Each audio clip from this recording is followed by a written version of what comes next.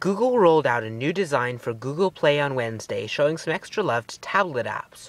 Google Play's recommendations, some of which are based on a user's Google Plus account, will now surface apps designed for tablets in its top app charts, Google announced at its Google I/O Developers Conference.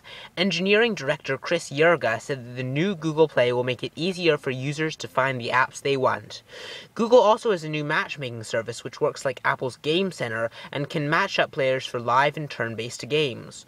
Google says this works on both Android and Apple's iOS. A demo of the feature at Google's I/O keynote crashed and burned, but the company says it works in less severe networking conditions. The new features, which will go out to Android devices on version 2.2 and up, were unveiled during the company's keynote at I/O on Wednesday. Details of Google's gaming plans leaked out late last week and were reported by Android police.